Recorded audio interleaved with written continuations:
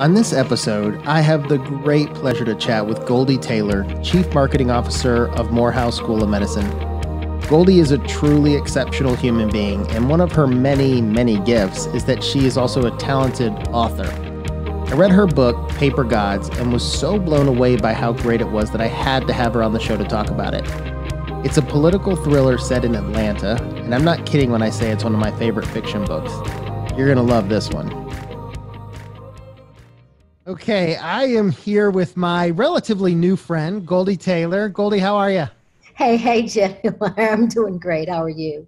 I'm good. Okay, I always ask everybody to start by saying who they are and what they do. And I am so curious to hear you answer that question. So the floor is yours. I'm not, I don't know who I am anymore is what I tell my kids.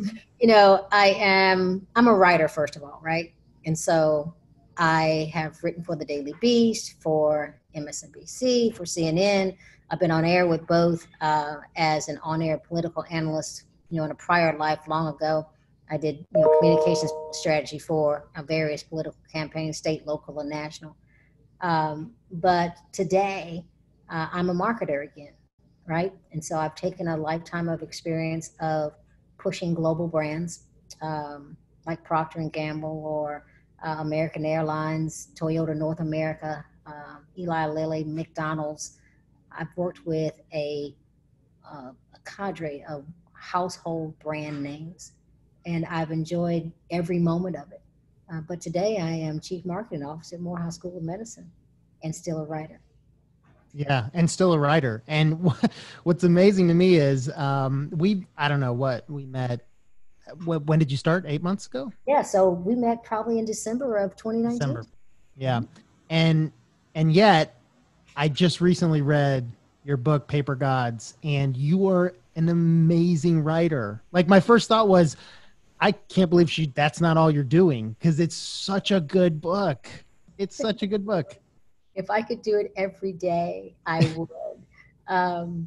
Writer's block sometimes gets in the way, but real life kind of gets in the way. Yeah. I have been writing stories specifically ever since. You remember those little lines, those manuscript lines that your teacher gave you in the second or third grade to make sure that you could write a story and sure.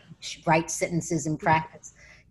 The first time a teacher gave me one of those, she had to take it from me because I had written on the first page as small as I could because I had the story to tell, and I flipped it over and created some more lines and written some more, right? Yeah. So I've been writing stories and creating story all of my life.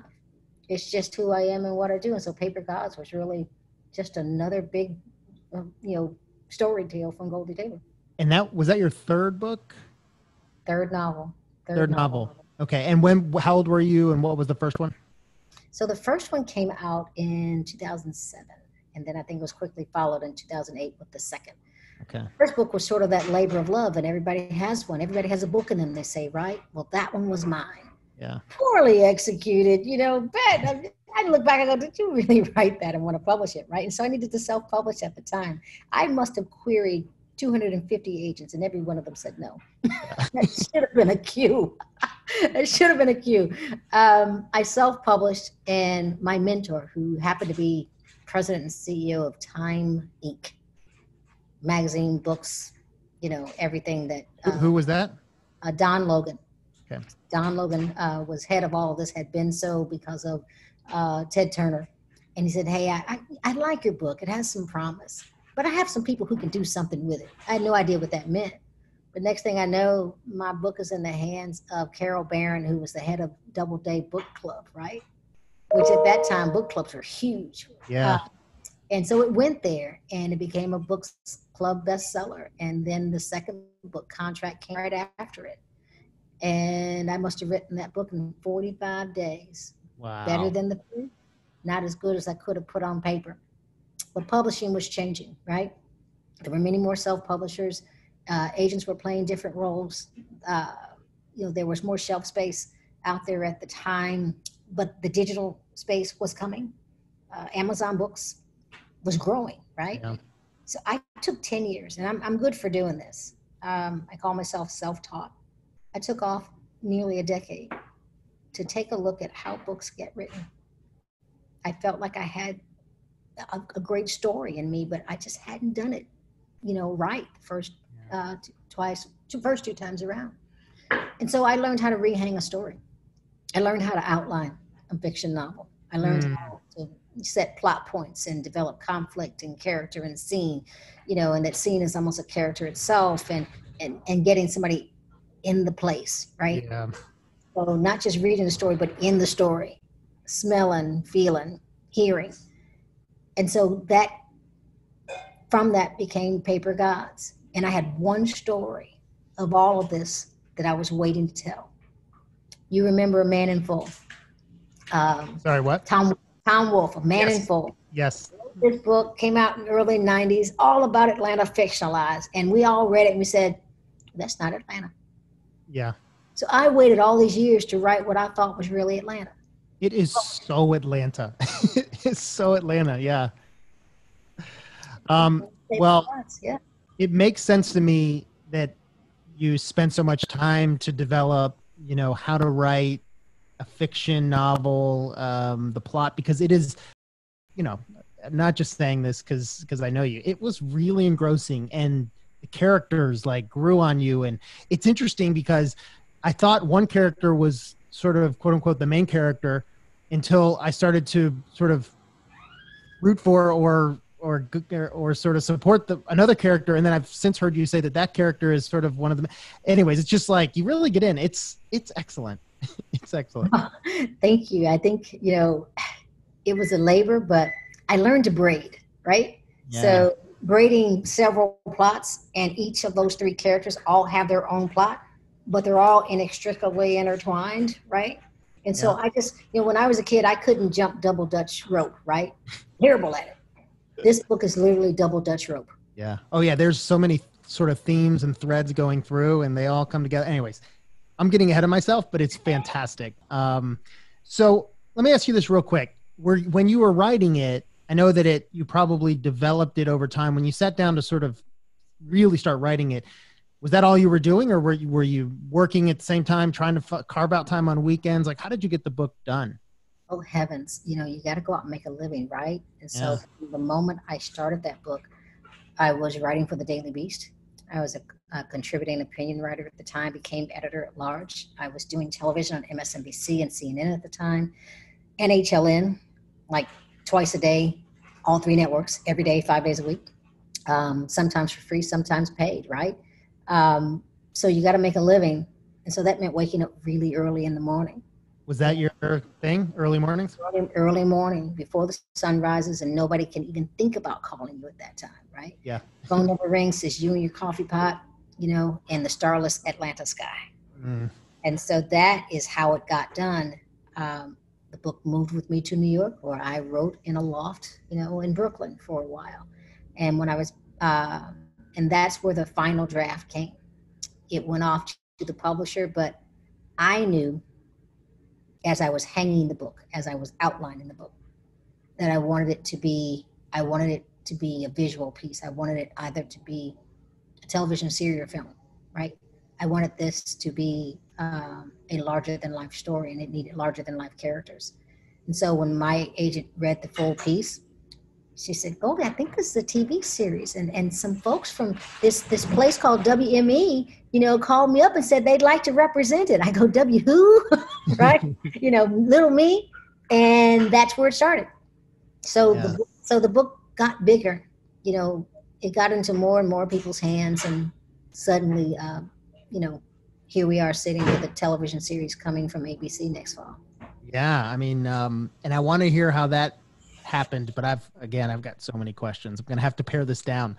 And I will say, I consider this our conversation with Goldie, the author, but I have lots of other conversations I want to have with you. So I'm going to try real hard to stick this to author.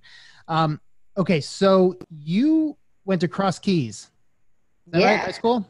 Yeah. I went to Stone Mountain High School. We hated them. Yeah, right. We were like rivals.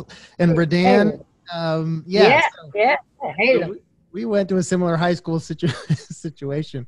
And I guess that's where I want to start, is sort of wanting to write about Atlanta. You say in the book, Atlanta's the biggest small town, which is absolutely a thing. You love Atlanta? I love every moment of it. Love every street, every crack, every avenue. Love everything about it. I have now been here since 1985. Okay. I can't count, but is that 35 years roundabout, right? Yeah, I think so. I have never truly lived anywhere else. A job has taken me to New York, to Cincinnati, to Chicago, to DC, to San Francisco. I've always come home to Atlanta every day of my adult life. Do you have words to describe why that might be? I think it is because it's the biggest small town on earth. If you really sit down and think about it, we all really sort of know each other. Yeah. And so that's important to me, the closeness of family, the closeness of colleagues here. It is a rich pond, but a small one compared to, say, New York or Los Angeles. And so that's important to me. I had a decision not so long ago, maybe, I have a 7-year-old granddaughter who I'm raising.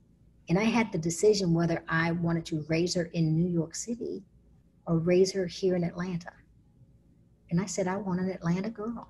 Mm. And so I wanted Sarah Smith Elementary School, for heaven's sake, right? So we moved right back to Sarah Smith's zone. Yeah. So Atlanta is culturally where I want to live. Just enough, touches of big city, but all of the small town feel that I want to have for me and for my family. Yeah. Yeah. Well, it comes through because your Atlanta history. Let's start with the I guess who you'd say is the lead character, Victoria Dobbs. So Dobbs. Yeah. That's a historic name in Atlanta. It is a hugely historic name. You'll find that nearly every person in the book is tied to a family name in this city. Not related to them. Maynard Jackson was a wonderful mentor and friend. I am friends with his children, Brooke and Buzzy. Well, Maynard, we call him Buzzy in high school. So they're friends. But I had to divorce myself from the people I knew to spin new characters. But those names were just too juicy to let go of. Yeah. Dobbs, Loudermilk, Mm-hmm. You begin to think about the big names in Atlanta. And so my characters bear their monikers, yeah. And then you name real people. You name Bernice King, Tom Huck, Saporta. I mean, it's interesting. I was curious. Do you get approval when you mention real people? Did you just write it because they're in public space? Like, I'm super curious about that. Depends on what you say about them, right? Well, yeah. And I would say anybody that was real, I don't think you said anything bad about any of the real people. No. And anybody who is real is somebody I know, Okay, right? gotcha. And Yeah. so they're all friends. So Tom Houck, Maria Saporta, Dr. Bernice King, all friends and great friends, have been for many years. And so, but I wanted to put a flavor of Atlanta. And so I populated the book with people I know and events that I know happen. So when you go to that mayoral debate in the book where Saporta and Houck are sitting next to each other, that happened. It happened in 1998. And so, I began to do that. I took a little dig at my wonderful friend Bernice. I said, you don't know Bernice King if you don't know she's going to be late. Yeah. So I had a little fun with my friends, but they are flat characters. They're not the rich and round that you find in the fictional characters. Yeah. I didn't want to do people any harm, right? Yeah. I wanted everybody to feel good about being represented in the book. Yeah, no, it was great. And you mentioned a lot of local brands. I was curious though, the AJC is and Cox are like in the book, but yet they're not called that. But you mentioned some other brands, even like small, like High Road Ice Cream. I noticed you mentioned them. Did you think about actually Atlanta Journal-Constitution, or did you say, I'm not going to even go there? Well, first of all, this book was written when I was high on High Road Ice Cream. Yeah. It took a lot of High Road Ice Cream to get through this draft. This Southern Butter Pecan thing they got is I live for it. Oh, such a great company, such a great history, and such good ice cream. You just can't live without great ice cream. The wonderful thing is that I worked at the Atlanta Journal-Constitution many moons ago as a part-time staff writer on City Life. And, I worked there when some of the greats, were still around. Cynthia Tucker, Lucas Art, you just gotta Bernie Holzendorf. You just go through the names of folks. Terrence Moore was running the sports desk. Kathy Suggs was crime beat reporter. So I worked with some of the big giants of Atlanta media. And I'm just a lowly $7.50 an hour, 25-hour a week part-time staff writer, who's going to school at the same time and raising kids. But I wanted, you can't write about Atlanta without having our media represented.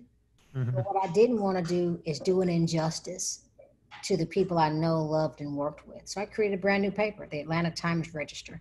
Yeah. I situated it kind of in the same location, right? Kind of. And I created a brand new Cox Enterprises. It's Delacorte Enterprises for me. And they own some of the same kinds of holdings. Yeah. But I constructed a new family. The Cox family has been amazing to Atlanta. The Cox Enterprises company has been amazing to this city. And I wanted to create, since my media organization was going to be an evil empire, it couldn't be Cox. Right. So I created a brand new media empire and set it in Atlanta. Yeah. That was smooth, but I like how you sort of tied it together. I do have a random question. In the book, there's a 5th grade social studies teacher, Miss Bateman. Is that a real person? She's real. You know what's so awesome about that? I love that so much. In my book, I reference a 1st grade teacher of the main character, Miss K, and that was my 1st grade teacher in Stone Mountain. So I love that you did that. I saw that and I highlighted it. I'm like, I gotta ask her.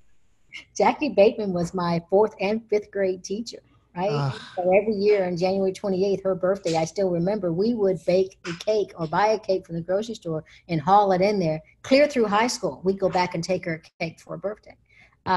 But she was a part of, my real formative years. And so I couldn't name a teacher without her, right? So Jackie Bateman shows up in the book. Yeah. I love that. I wonder where she is. I should go look. Yeah, you know what? Right when you were saying that, I thought, I wonder where Miss K is. Yeah. Look that up. Okay, so I would love the answer to this to be yes. Are you thinking of a sequel? Yes. Okay. The answer is yes, and there is a title, King of Gods. Oh man, now I'm super pumped. King of Gods, set in Atlanta. Oh, that's so good. I hope it continues. Focused around high school basketball. Oh. Mm-hmm. Yeah. Okay. Is it going to have some of the same characters like Delacorte and all that? Many of the same characters. I think the Delacortes will kind of fade to the background, but they're present. Hampton Bridges, This is like The Wire. Yeah, like The Wire. It really is. This is getting exciting. This guy's going to break the story around a huge high school basketball scandal. Hamilton will. Hamilton will break it, and he will need Tory Dobbs to help him out. Oh man, I'm so pumped about that. When I start, so Hamilton was the guy that I thought was the main character at the beginning. I mean, he's a big character, but then it became Victoria. But I was sure that was going to be, and then it shifted. I loved his character. I'd love to see more of him as well. I think you did with both of them such a good job. Hampton came out of a couple of folks. Hampton Bridges came out of a couple of folks. And so I worked in a newsroom with some amazing writers at the time. Doug Blackman, John Blake, Vickers, Robert Vickers was back there on the back row. Lyle Harris was on the back row. They all sort of lined the newsroom. I took all of them and wrapped them into one guy. I love it. And made myself a brand new reporter. Yeah. I love that. All right, so there is going to be a sequel, and you're going to be juggling a lot of things, trying to figure out how and when to get that done. how and when. It's sitting behind a memoir right now in terms of the slotting, but I get to it every once in a while. Yeah.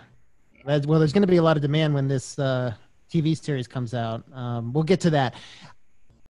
At the front of this, how do you describe the book? Because it's definitely multifaceted. How do you sort of put a bow on it? We call it a political thriller. Political thriller. Okay. We call it a political thriller. It is a romantic cliff, about Atlanta, realistic fiction about Atlanta, drawn on real life historic events. And so Maynard Jackson is in the book, right? And John Lewis is in the book, right? Yeah. And all of those things are, I think, exactly where the bones should have really been laid. So that's really how you describe the book. But if there's a log line, if there is a what is this book about, right? It really is what will a mayor do to save her city. Mm. And for Tory Dobbs, nothing is enough. Oh yeah. There is no limit to what she will do. Yes. Yeah, she's in some ways an anti-hero, sort of. Like You she'll do. want to root for her, but you're really worried about that moral picture for her. Oh, it's so good. The ending is so good. Okay, so how did the John Legend TV, like, how did that all start to happen? I think, people say the universe conspires, for your best and highest good. I don't know if that's true or not. I don't know. But what I do know is that this story sounds an awful lot like it. So I'm online tooling around, I'm on TV, and I'm talking about social justice issues, and this is right up John Legend's alley. He's following me, and we start this conversation on Twitter. So when people tell you Twitter's not real life, it's a poppycock, right? Yeah. So we got to be friends by Twitter, but this story comes out of WME, and WME says, well, we've got several production firms we want you to talk to about this book. Get Lifted is one of them. I said, well, I know John Legend, from Twitter. And we go in and we pitch, 5 or 6 folks, and we come back with 5 or 6 yeses. And I say that there is no way I don't get to do this with John Legend. So there were lots of really great production companies out there, big names, big networks. I wanted to do this work with him because I knew what he would do. I knew that he would go and find an amazing African-American actress to play the lead. That he would find an amazing, and this never happens, he'd go find an amazing African-American showrunner to be the lead writer on the show. So we'd be in front of him behind the camera because he is intentional about that. And so I trusted his stewardship. I signed an option with him and Sony, a guy named Mike Jackson who runs John's company. They're partners in the company. And they signed me with Sony, who was their deal at the time. And we were off to the races. It took us a couple of years to do what we intended to do, to find that black showrunner, to find the person that was going to, be the lead actress. Turned out to be Nia Long. I'm excited. Yeah. And but once we had our team together, it was a matter of weeks before we were pitching networks. And again, we had yeses from a lot of places, but ABC Network was home for John Legend, home for Mike Jackson, home for Get Lifted. And to be honest with you, 3 years ago when I saw this go into TV, I thought it was the brand new Scandal. I thought it was Scandal meets The Wire. Yeah. And so it was only right for that to hit ABC as a network. So it is in development today. Lots of things can happen between now and then. Sure. When you create a pilot, they don't like the pilot, they send you back to shoot, they pass, or they decide, oh my gosh, this is wonderful, we're gonna make it lead Thursday night. Lots can happen between now and then. And so we are excited. The lead writer is working on the pilot today. I'm excited for Tosh. She's been a amazing creative around this. I listened to her repitch the story, and I just can't wait to see what she does with it. Is the idea at a high level that I guess I'll call it the first season, is a book, or is it taking the idea of the book and running in different directions, or is that first season really sort of? I do think it's going to be taking the book and running in different directions, right? Okay. So there's a lot of story in there. Yeah, there sure is. And then there's some stuff she can move to a second season. We're so lucky to have that. So blessed to have it happen to us. But there's enough story in there to fill up a couple of seasons if she decides to stretch it through. Yeah. And there's some people who don't survive the book who probably going to survive the series. And some other darlings that you really like who survived the book who might not survive the series. So I can't tell you who's going to die. Yeah. Well, and one of the things that there is a lot of depth and backstory that you either hint at or get to a little bit, but that could be, whole seasons of stuff happening. So, man, that's going to put pressure on this second book, I think. I think it does. The next one has to be better than the last one, right? Yeah. Or at least deliver on the brand that's out there. So I have a little time before I get to that sequel, but I already know what the story's about, and I know and I know who the characters are. Yeah. Oh, I'm so But excited. they'll be like Tory Dobbs. They'll walk around my house at night and say, "Hey, I need you to wake up and write the story." Because I swear Tory Dobbs lived in. So, my guy, Roman Borders, is my new nemesis. And every once in a while, Roman says, "Hey, I have something to tell you today, and I got to go write about it." That's the new Borders. So I see what you're doing there. Roman Borders. I Yeah. see what you're doing. Gosh, you really You are see drawn me? from. You see me? You see me? Yeah, I sure do. Oh man, this is getting good. So I guess the last main question I have for you is what has nobody asked you about when it comes to the book, to this story? Because I've heard some interviews and you and I've talked, but like there's something no one's getting to or no one's asking that you're interested in telling or no one's gotten. I don't know. Well, the story that there's two things, right? They never asked me about Reclaim Atlanta because they figured she made it all up. I didn't. Oh, you're kidding. You are kidding. Yeah, no, I assumed you totally made that up. I didn't think it would be implausible, but yeah. Reclaim Atlanta, the dark money independent expenditure campaign. The first one to hit Atlanta was during the 97 campaign between Bill Campbell and Marvin Arrington. And Marvin Arrington cut a deal with a guy named Guy Milner, and that guy would go and create, along with some others, this independent expenditure campaign, and they would secretly back Marvin Arrington, pump up his campaign in an effort to knock off Bill Campbell, who was the incumbent at the time. I had gone down to Florida to find peace after working for Milner at the time, but I knew no one knew who was behind the expenditure campaign except me. And how did I know? Because I brokered the meeting. I was in the room when it happened. You were in the room when it happened. Sitting in Guy Milner's living room. And so I didn't like the way that case turned out. And I wound up being the only witness on the stand when Bill Campbell went and tried to get an injunction against Marvin Arrington. And the goal was to keep Marvin Arrington off the street for the last weekend of campaigning. And they were successful because I was sitting on the stand telling the story of Reform Atlanta. Well, Reform Atlanta became Reclaim Atlanta for the book. And so I go back and re-explore the idea of the independent expenditure campaign in Georgia. And today, all these many years later, independent expenditure campaigns are almost it's just going to happen. It's a given, right? Yeah. Back then it was a brand new thing. And I wanted to explore what it really meant on the black-white divide in this city when the social contract seemed to be coming undone. Yeah. A lot of people called Marvin Arrington some really ugly words after that. So he sold out, his heritage in South Atlanta. No, he was trying to build a coalition. I firmly believe that. So in this book, I explore what happens when the social contract comes apart. So that's the first thing they asked me about, and they asked me, how do I know? And I say, yeah, because I was in the room when it happened. Yeah. Was there a second thing? If there is a second thing that no one ever asked me about, well, it's been asked once, and I kind of go, how much of Tory Dobbs is me? And? Tory has no limits. I do. Well, I would hope so. I love the city, I think, and I think that pours through the book in the way that, I appreciate, various sectors and I bring them all to fore. I've been through a lot of the things that she went through. That power washer wand in the driveway, that's happened. I was on the other end.